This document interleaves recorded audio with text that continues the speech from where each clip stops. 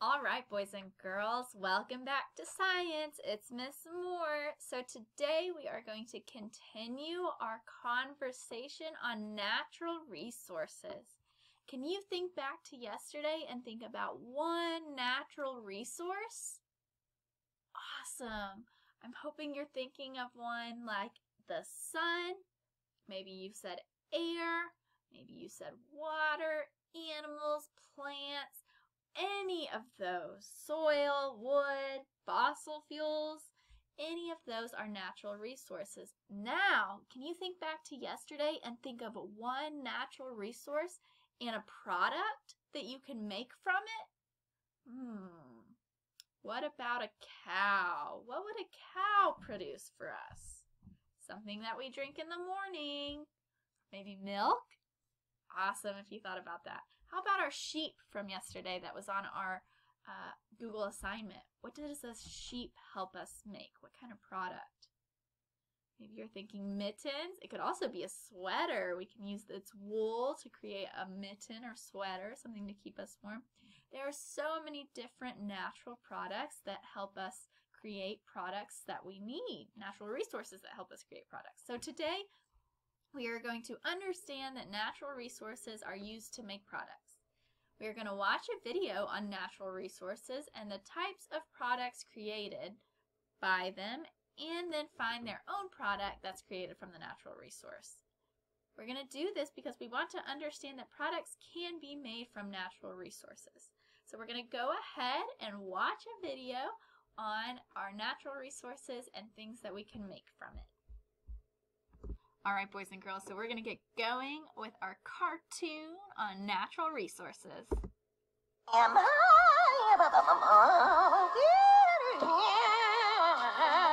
You certainly seem to be enjoying that shower, Nutley. You know it, Professor. But Nutley, not only did you take a very long shower, you didn't turn off the water.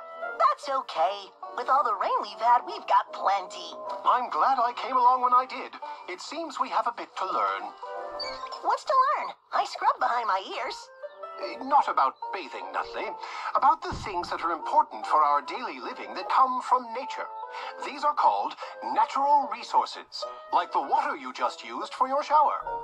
And we need that to keep me smelling fresh and clean, right? Well, yes, but more importantly, all living things need clean water to survive. Can you think of another natural resource we all need in order to live? Well, there's... Yeah... Let me help you. Clean air is another natural resource we all need to survive. Oh, so are those the only ones? Just air and water? Oh, hardly. Let's look at some others. That's a great-looking forest. Yes, it is.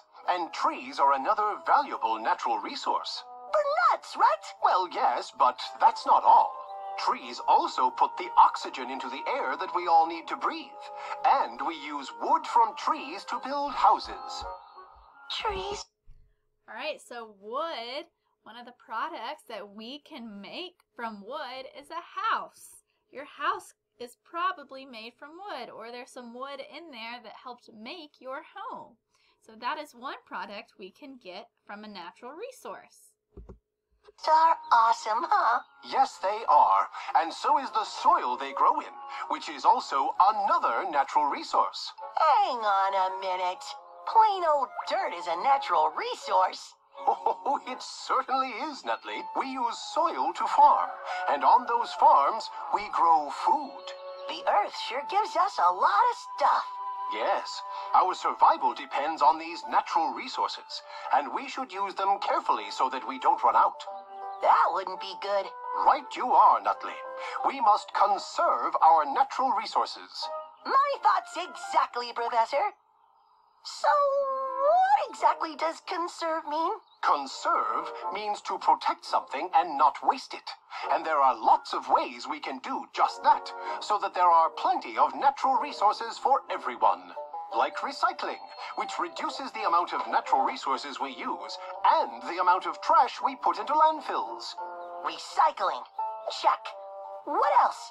keeping our air and water clean. Makes perfect sense. The animals and plants that live in the wild are another important natural resource. That's why we have national parks where they are protected. I think I'd like to visit one of those national parks. Oh, they're very special places. But remember, when you go, the only thing you should leave are footprints. Oh, I get it. Don't leave any trash. Exactly. These are all ways to protect our natural resources. But remember that conserve also means not wasting something, like turning off the water when you're not using it. I'm sorry, Professor. I had no idea. I know, Nutley. We all have to do our part. That means turn off all electricity when we're not using it, like TVs and lights. And don't waste water.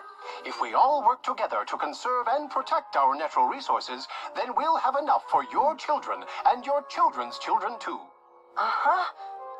A Cornelius. What's that, Nutley? That's what I'm going to name my son, if I have one.